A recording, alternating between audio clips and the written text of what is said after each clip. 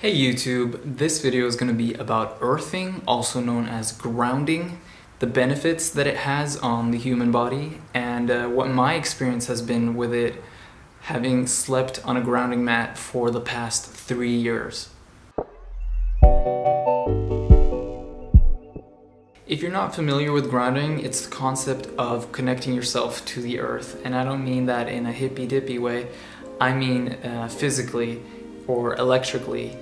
And basically the thing is, in our modern life, in our modern society, we live inside, we don't go outside in nature as much, and when we do, we wear shoes with rubber soles. So we're basically insulated from the earth.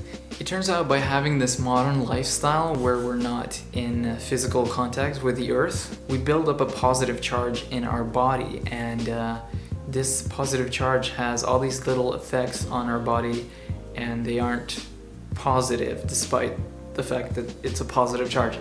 Either way, by touching the earth has like an abundance of a negative charge, electrons, and that just surges through our body when we touch it. So that's how grounding works. I'm going to show you some images, and I guess you're seeing them right now, but basically on the left side you have blood cells that are sticking together, and this is before doing grounding. And here on the right side we have blood cells after 40 minutes of grounding, and you can see that they're way more like loose, maybe not loose, but they're like not sticking together. They're just flowing freely by themselves. So what are the benefits of grounding? The benefits include improved immune function, digestion, sleep, injury healing, blood circulation, faster exercise recovery, normalization of certain hormone rhythms, reduced inflammation, and reduced stress. And note that these are not just claimed benefits, these are actually benefits that have been found in studies done on grounding. And I'll add a link below to a site that has all the different references for these studies. For example, there was one study where they had the participants exercise, and then half of them would sleep on grounding mats while the other half wouldn't, although they thought they were, because it was a double-blind study. And basically what they found is that the people who slept on the grounding mats had way higher pain tolerance when those muscles that they exercised were squeezed.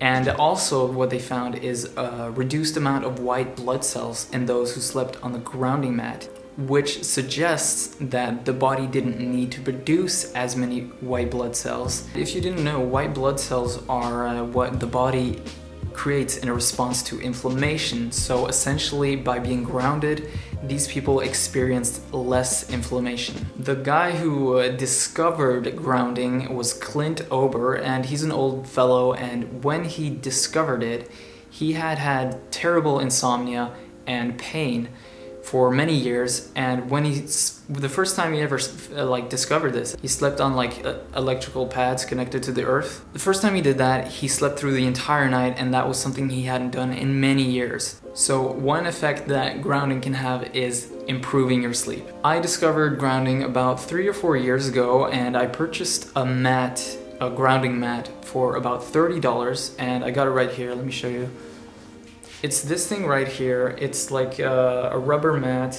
I put it under like my feet in bed, and you connect it to your socket, and these things are just plastic. It's just to connect it to the grounding in the socket, and yeah, that's pretty much what it looks like. I think this is like coated in carbon or something, which makes it conducive. And the mat is approximately 1 millimeter thick. I measured it earlier, and I don't really notice it in bed. I think I would notice it more if I had it like on my upper part, on my back or something. But having it down at my feet, I really don't notice it in bed. And the mat does really work because I use the multimeter to check my body voltage. And when you're grounded by touching this and you use a multimeter on your body, you'll see that it goes towards 0, meaning you're grounded. So the big question is, what have I personally noticed by using a grounding mat? and I have to disappoint you and say I haven't noticed anything at all.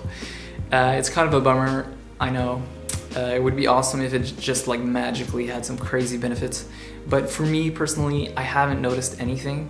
It might be because I'm relatively young. I don't really have sleep issues. I don't really have issues with pain or inflammation or any of the things that it's supposed to help with.